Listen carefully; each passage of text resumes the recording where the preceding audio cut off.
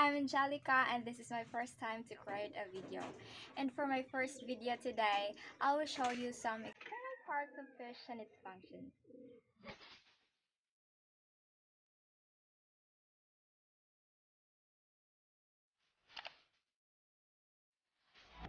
These are the external parts of fish. The first one is nares. Nares are nostrils which are used for smelling. Second is the eye. The eyes of a fish are used for seeing.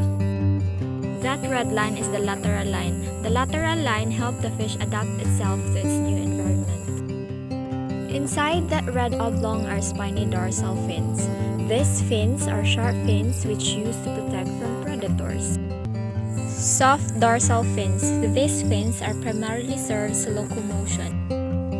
Caudal Peduncle. This part connects the body and the tail.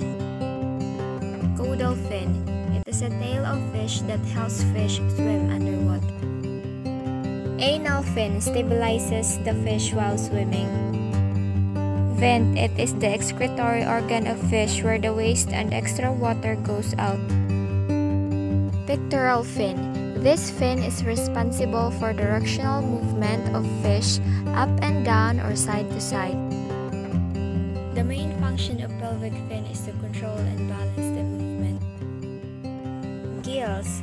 This part helps fish breathe underwater. Upper column is a part of fish that covers the gills. The mouth of fish is used for swallowing objects, particularly food. The teeth of fish are used for grasping and holding prey.